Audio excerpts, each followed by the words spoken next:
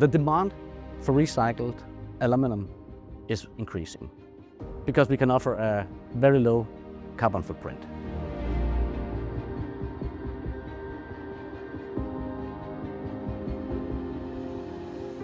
Here's something that has just been unloaded from one of our suppliers.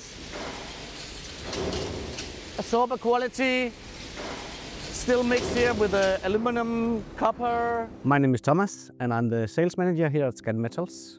Scanmetals is a specialist recycling company who upgrades waste material post-consumer scrap into clean aluminum and other non-ferrous metals, ready for remelting again. Sober is a mixture of metals, normally containing around 90% of aluminum. We have 2 unloading sites depending on how clean the material is before it goes into the final process.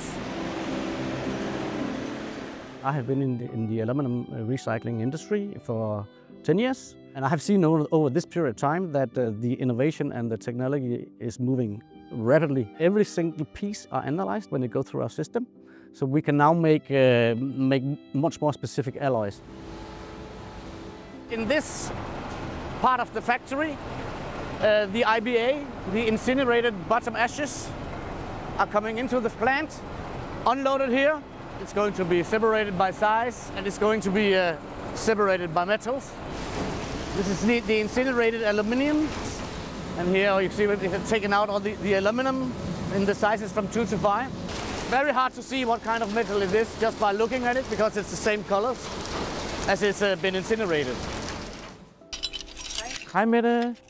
How's it going? Sustainability isn't just a value for us, it's the core of our business model. Recovering metals is very important in the circular economy because we use a lot of metals in our products we use every day. Reused aluminium uses 95% less energy when you produce it compared to virgin aluminium. We are a sustainable company because we produce something that normally will get lost in the waste. Here we are at the last step of the line for the IBA, where we fine-tune the quality, do the crowning as we call it, making the different kind of qualities on each side. We have a product ready to sell to the market. We do not add water at any point during the process. It has 2 big benefits. Oxidation will be minimized and the metal yield will be maximized. If you go a couple of years back, Scanmetals could only normally approach the secondary market, the secondary smelters.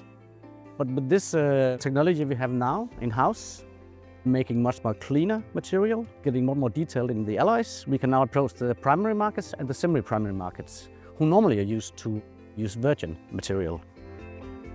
Aluminum is still a very young metal compared to other metals, and a lot of aluminum is still in use and have not even come back yet. So you can say there is a lack of aluminum metal scrap globally.